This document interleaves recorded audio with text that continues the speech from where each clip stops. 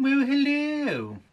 So I'm back with part 2 to look at this Xtool D1 Pro 20-watt laser engraver / cutting tool. Now we've learnt some things in part 1, and the idea of this video is to use everything we learnt in part 1 and see what we can actually cut through.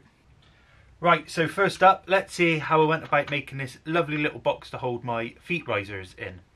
Okay, so I've had a few questions how to transfer images and designs from the creative space to the laser itself. So I found this website called MakerCase. It gives you the option of 4 different styles of boxes to choose from, but we'll go for the standard square box. You can change it from inches to millimeters up here, so I'm going to go for millimeters. Now my box I want to be 32, 50 and 210. These are the inside dimensions, and the material thickness is 6mm. You can design it with a lid, but I want an open box. Then you have the option for T-slot joints or finger joints. I'll go with the finger joints. Once you've done all that, you can then check over your design, make sure you're happy with it.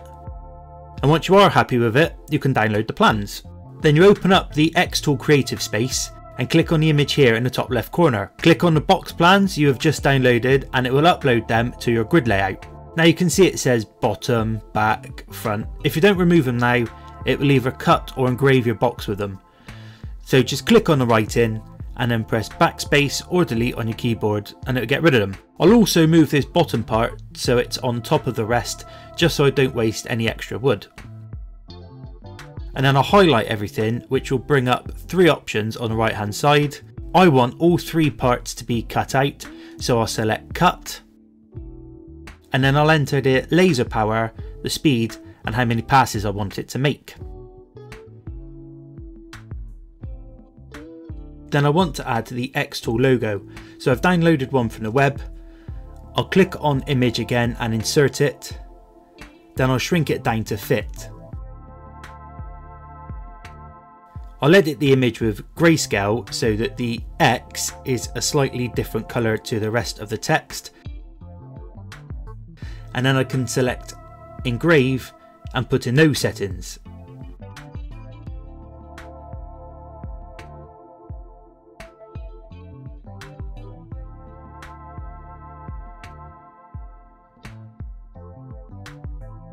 Right, so I finished my design, so I can click on the process button. It now gives me the option to frame the laser against the workpiece, but I first need to tell the laser where the start point is on the workpiece. You have these starting points over here which you can select where you want the laser to start. So now I'll do the framing to make sure I'm not going to go past the workpiece with the laser.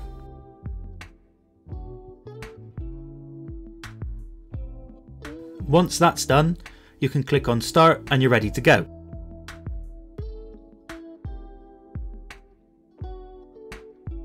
So I'm actually going to do this first cut on some cardboard to use as a template to make sure I'm happy with the size of the box.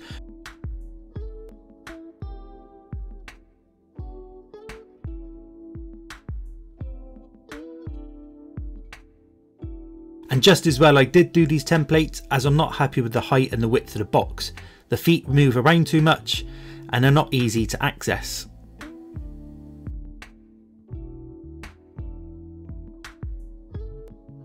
So I've adjusted my sizes and I've come up with this one. The feet fit much better, they're much more accessible, so now I'm happy with that. I'll cut it out on some plywood.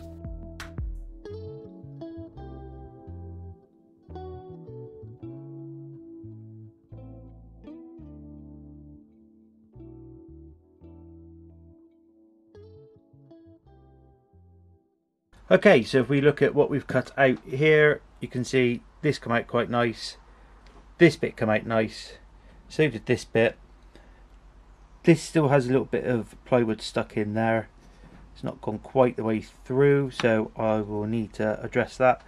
And it has left a little bit of a rough finish on 1 or 2 minor pieces there as well. So a little bit of finishing work, and I think we should have a box to put together.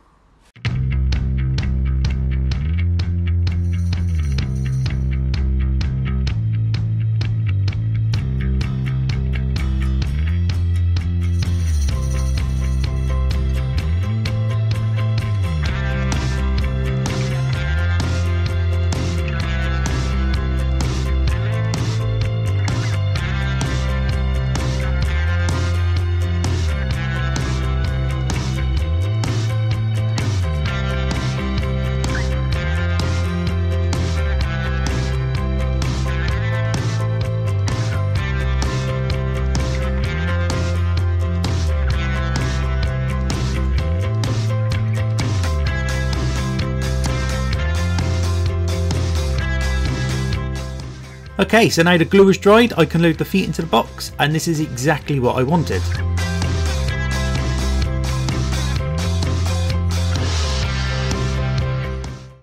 So I think this box turned out really well.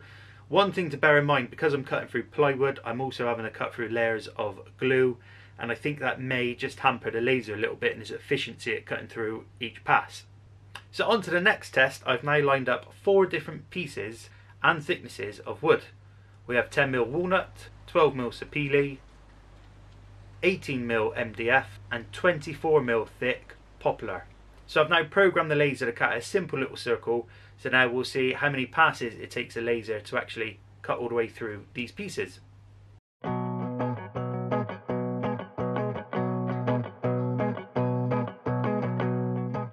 So if we take a look at the walnut, you can see I only cut the one circle. I stopped it just as it was cutting the second, and that's because in 5 passes it did cut through. It didn't actually need 5, I think it did it in 3, possibly 4, but it was definitely under 5, and I think because it did do the 5, it's charred it a bit on the bottom, but it has left quite a nice circular cutout. On with the sapele.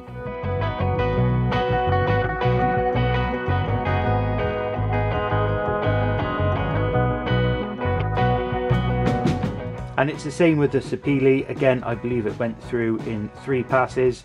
So I did let it cut the second circle out. So you can see it's gone all the way through. But on here, this was made after 2 passes. So I kept it going just to see exactly how many it did take. So I know at 2 it got to there. So that was when I stopped it, because it was 3 that it cut this out in. And again, a little bit of charring on the bottom.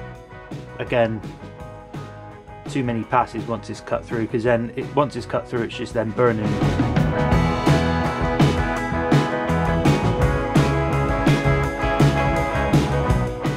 So moving on to the MDF, and well, it speaks for itself really. It's quite disappointing. It just carried on burning. I think the MDF held the heat, so I stopped it before it did the 10 passes for this circle, because it was pointless carrying on. It did the 8 on here, and you can see it's just left a little bit of a nub. I did notice that, like I say, the laser would cut it and the MDF would just carry on burning, so probably not the best piece of material to use is 18mm thick piece of MDF. Yeah, and it didn't manage to cut anything out.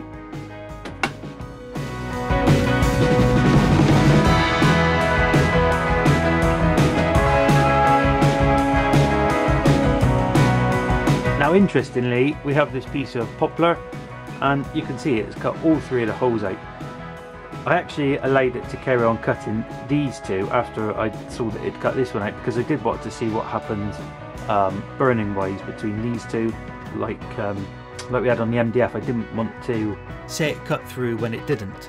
Charring on the back, but mainly because it made more passes than it needed to.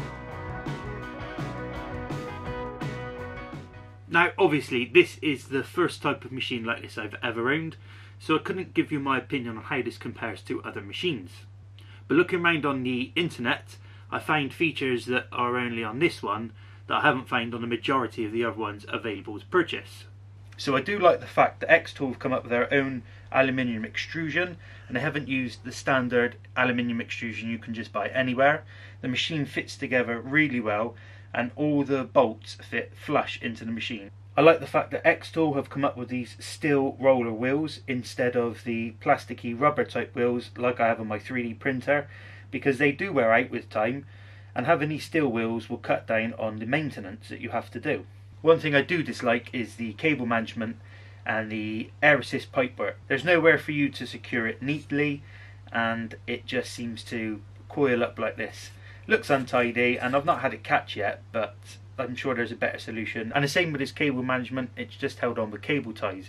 For a premium machine, I would have thought that they could have provided some better clips. And obviously, as someone completely new to this, I find this really easy to use, including a creative space as well. Right, time to make something.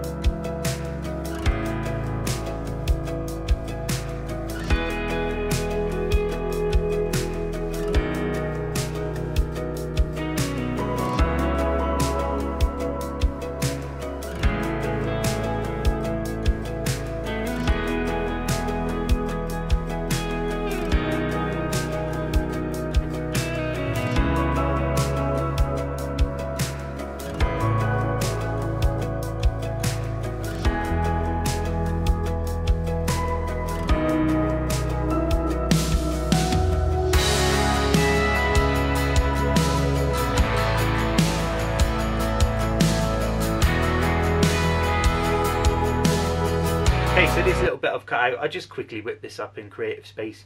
But you know, you could use something like this as a box lid or box front, or you can have it as one of them fancy candle sort of, you know, whatever they're called, I don't know, where the candle burns behind it. You see the flickering flame, and ooh, looks amazing. But you could have one of those things.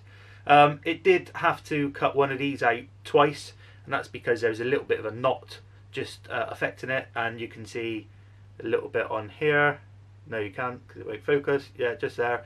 It didn't go all the way through in one pass. If I'd have done it again on the second pass, because of that knot, it would have cut this out much easier. And of course, if you're someone more artistic than I am, you could make something with these cutout pieces. All I could come up with was this really dodgy looking owl. To wit to woo! I also thought I'd have a go at engraving something more challenging, so I tried to make a copy of my Ducati course sign. Turned out alright, that. But there we go, you can come up with some nice fancy little designs. Anyway, that's it for this video. The goal was to see if I could cut through all these random different pieces of wood, because predominantly that's what I'm going to use this laser engraver for, is cutting, not actually engraving. Thanks to Xtool for sending me this tool to have a little look and play around with it. And I hope if you're looking into purchasing a laser, you've learnt something from this video, because I certainly have. I'll leave all the links below to, you know, everything here. If you do click on the link and purchase something, I get a tiny little kickback because they're affiliate links, so, you know, every little bit helps. So thanks for that. Anyway, that's it, and I'll see you in the next one.